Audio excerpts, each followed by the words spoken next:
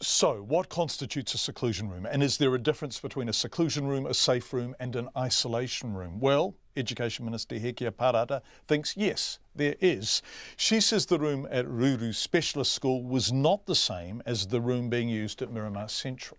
When I was advised about the complaint at the end of 2014, it was a complaint to be investigated. The independent investigator investigated it. During the course of her report, she made it clear that the room was not locked, even though it was called a safe room. She identified that there was a dearth of knowledge and consistency in the way that the sector was using terms and practices, and she recommended that guidelines be established using a wide cross-sector group. She also identified it as dark and grimy, the size of a storage room and a really unpleasant place to be. And her report from February 2015, so what's that, 19, 20, 21 months ago, contains a log of all the times it was used. Now, if it was benign, if it was a safe room, why were they logging the usage? I'm not saying it was acceptable, nor do I agree that the practice should have occurred. But what I'm explaining is that the term and the definition of seclusion room has been inconsistently applied in the sector for quite some time. So when you say you didn't know about the use of seclusion rooms, what you're doing, surely, is resorting to semantics. No, I'm not, because that is the reason why we've needed an advisory group to establish consistency across the entire sector, because they have been using these terms interchangeably and the practice has been different between schools. Absolutely, Minister, but arose by any other name. Look, I can see how you can make this argument, but with all due respect, and thank you for fronting, I'm not persuaded by it. This was a seclusion room, even if it wasn't called that. When the parents wrote to you in May 2015, so what's that, 16 months ago, they called it a seclusion room. You replied to them personally, which was a very decent thing to do the following month. It was a seclusion room. You knew it was there. And so we found that that was unacceptable, and we took the recommendation that an advisory group should be established to develop guidelines. So we took action on that complaint after it had been investigated. The advisory group has subsequently met. They have developed guidelines, and as they were coming to the end of that process, the second incident with the Miramar Central School became known. I was advised there had been a complaint. I was advised that another independent review had been commissioned, and I got that report in mid-October. Since then, I commissioned the ministry to find out what was the scale of the usage of this practice across schools. I secondly asked what was its status in law, and based on that advice, firstly, I understand that it is not a widespread practice. Very, very few schools are using this.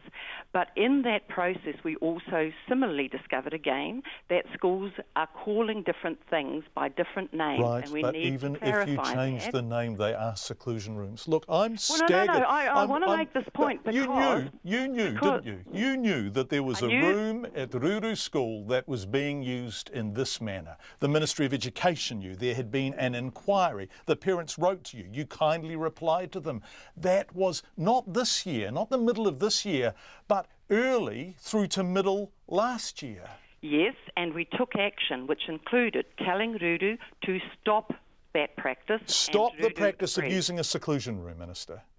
Well, stop the practice of putting a child into those kinds of premises and for whatever duration or whatever time. My point is we took action on that investigation in terms of the recommendations made by the independent reviewer. Except seclusion rooms, as we know from Miramar and other schools that have yet to be identified, were still being used until very, very recently.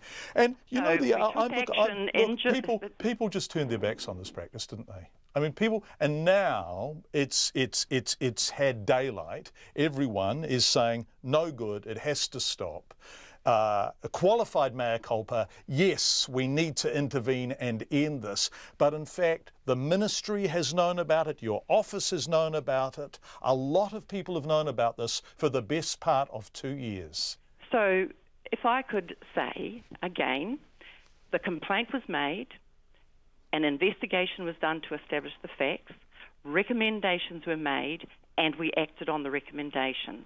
That meant establishing guidelines to make it very clear to schools what was the behaviour management that would be acceptable.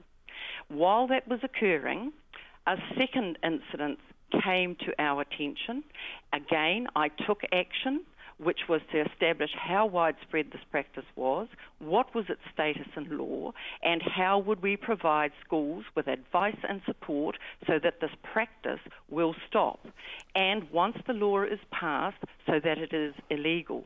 So in both cases, both the ministry and I took action that was relative to the complaint at the time. Now Minister, what you've done since Miramar, and what's happened since Miramar, is an example of how quickly things can change. When you get behind it, when public opinion gets behind it, when the ministry gets behind it, but none of that happened after Ruru. And no, Miramar, I don't agree with you. I don't agree with you, John. Well, wait a sec.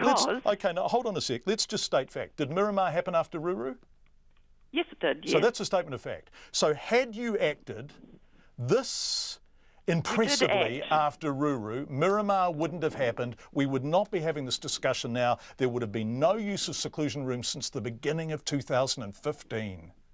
John, we acted. You're disagreeing whether that action was satisfactory in your view. We acted with the Ruru investigation. We acted to say it is an unacceptable practice and you must stop. We acted on the recommendations of the independent reviewer, which was to convene an advisory group across the sector of practitioners, including police, child, youth and family, high and complex mental health needs, and they have been working on the development of guidelines, taking in all of the research and evidence that they, as the operators in this sector, felt was necessary in order to compile a useful, practical set of guidelines. Those guidelines are now available. Then we had a second complaint, which also was investigated to establish the facts, and on the basis of that, a survey of how widespread is this practice, because when we had Ruru, we had that one complaint, and there are many complaints that come into the ministry weekly, and we try through natural justice to investigate them to establish the facts. Minister, you had the one complaint from parents, and that's absolutely true, and once again you're stating fact, but it's fact in a vacuum. You have Terry Johnston's report from February 2015 that lists student A, student B, student E, student C, student E again. There were lots of kids in the seclusion room. The fact of the matter is only one set of parents went directly to the ministry and in fact to you. But this practice was being used often in some schools and it didn't stop until now. It should have stopped almost 2 years ago, right? Well, it is certainly an absolutely outmoded response to behaviour, and it is something that had been made clear to the sector in the early 2000s. This particular case with Ruru made it clear that the practice was still occurring, and that's why the independent commission was put in place to review it. We took action on her advice to the full extent of her advice, and we resolved that the guidelines would be useful for the sector.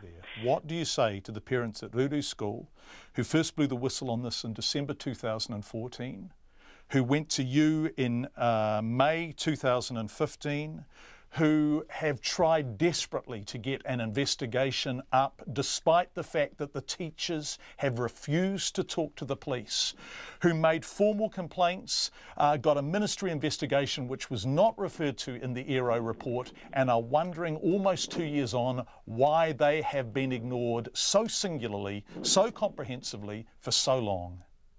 They haven't been ignored.